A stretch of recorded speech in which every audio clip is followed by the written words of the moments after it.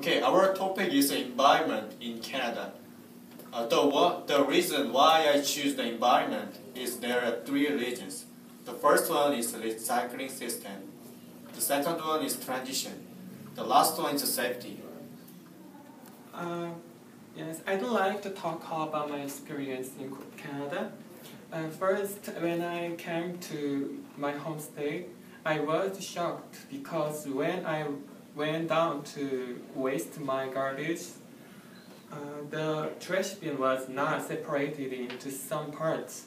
In Korea, the problem about trash has been a chronic problem, but here there didn't seem any problem. Look at this picture. You can find it and you can see it in TTC, and you can find it very easily in Toronto. However, if you compare this picture with the Korean recycling system, you can find the difference very easily. We purify trash and again and again. When I went to Kennedy Station to meet my friend, and it took almost 50 minutes. Look at this TTC map. You can find it and see it very easily at TTC. And it is the dreaming TTC map in the future.